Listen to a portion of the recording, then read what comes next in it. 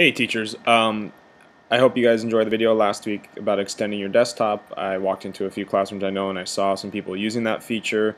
One request I got from a teacher was, well, how do I take my PowerPoint presentation that I use for my Do Now or I use for my lesson and extend it and make it full screen on my new extended desktop? So we're going to go over that today.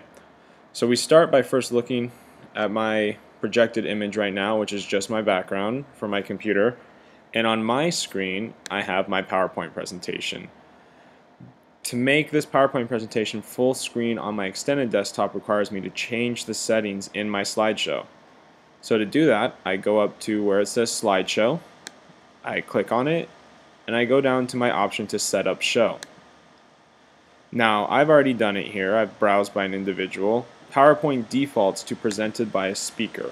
So when I do full screen it, it does one of two things. It either is going to take up my whole entire desktop right here, or it's going to take up my whole entire extended desktop, and on my computer I would see a bunch of presenter notes. I don't need the presenter notes. I need to be able to take my attendance. I need to be able to do what I need to do when my students are working on their work. So one workaround is to click on Browse by an individual window. After you've clicked on that, go ahead and hit OK. And now when I go to Slideshow and View Slideshow, it opens it in a window. This window, of course, is not the full desktop, but we're going to make it the full desktop. So to do that, I'm going to switch over again to my extended desktop, and I'm going to drag my presentation into my extended desktop.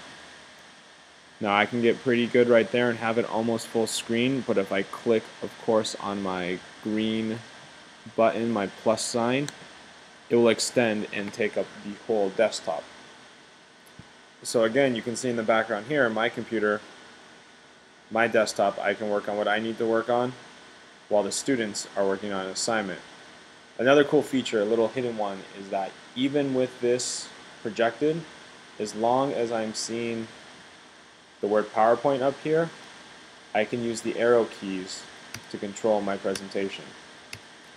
So if I need to give them the next piece of information, I need to show them an answer, whatever I need to do, I can do it from here.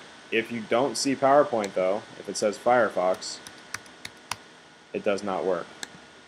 So that was real fast how to make a full screen PowerPoint presentation in an extended desktop. If you have any questions or want some help with it, please let me know, and I hope you find this useful. Thanks!